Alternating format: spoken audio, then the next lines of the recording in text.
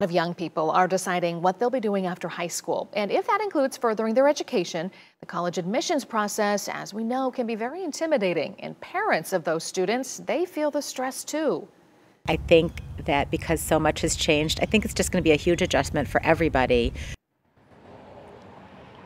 Tanisha Cordell with us this morning on a new program, Tanisha, geared for parents and the college process. That could really be a great resource. Absolutely. An amazing resource. One I wish, many of us, I'm sure, wish we had back when we were going through this process. But I mean, no matter what these teens decide, a lot of them have their parents working with them, helping them step by step to get through that process. And that's where Destination College comes in. Rachel Feinlieb is a mom of two living in Shaker Heights. Her youngest, a junior in high school, getting ready for college. I went through this process a year ago with my older son. But because of the pandemic, so much has changed and there's a lot to learn.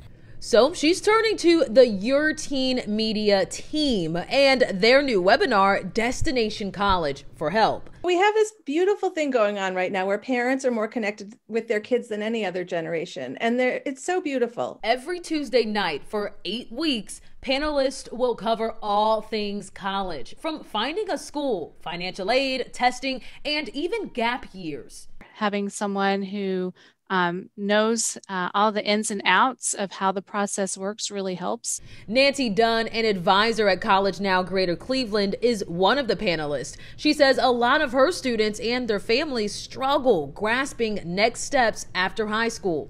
I want to empower my students to give them that knowledge that they can take control of this. It's why advice like just not writing your kid's college admissions essay is so important. Not knowing where love and support comes in and where over is too much is a really hard line for all of us. We don't know where that line is. And in fact, that line is going to be different for each family. And why moms like Rachel are eager to learn more. It's just a great resource, and I feel fortunate that, it's right here available. I hope that it helps both my son and me figure out how do we approach this.